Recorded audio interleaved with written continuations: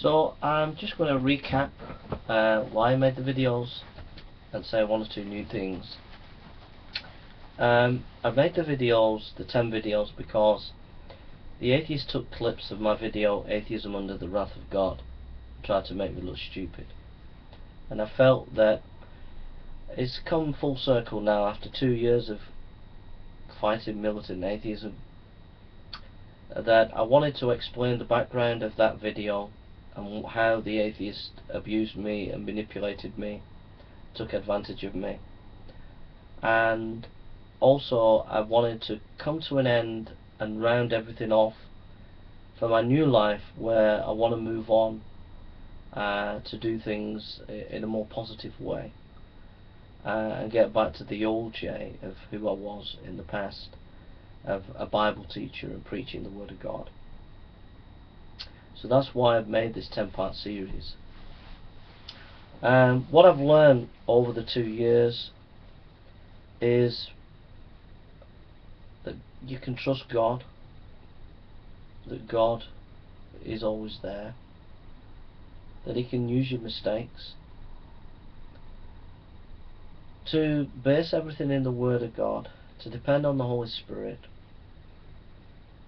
to realise that even though Christians might let you down, that we need the church and we need to work with the church, which I didn't over the 2 years of my fighting militant atheism. But we need the church. We need fellow brothers and sisters in Christ to work together. That Christ is majestic, that Christ is everything, that He's the number one, and that we should lift Him up, that He should get all the glory, that it's about Him, it's not about us, it's about His glory.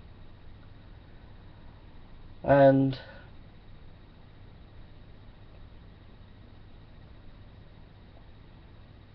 I feel the church is in a weak state these days. I feel there's not a lot of Bible teaching, there's not a lot of really good, strong Christianity about. I think it's a challenge for us all to live up to the Bible and to reach out to people.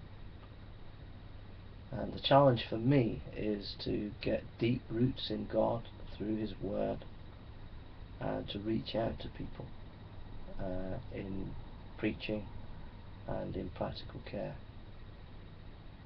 and to do it team-based with the people of God. Those are the things I've learned the last 2 years. Also, to forget about past mistakes, or forget about mistakes, or forget about things of the past. You know, if we make mistakes or if we fail, you know, well, we fail, and if we confess it and we're honest, we really try to put things right, then we should just move on. And you know, there's a time to be sad about the past, but there's a time to move on. And I think I found it very difficult to move on, being stuck in the past. And I need to realise that I'm a child of God, that God loves me, that He has called me, and that He's got a lot of good things for me, and not to let the past pull me down.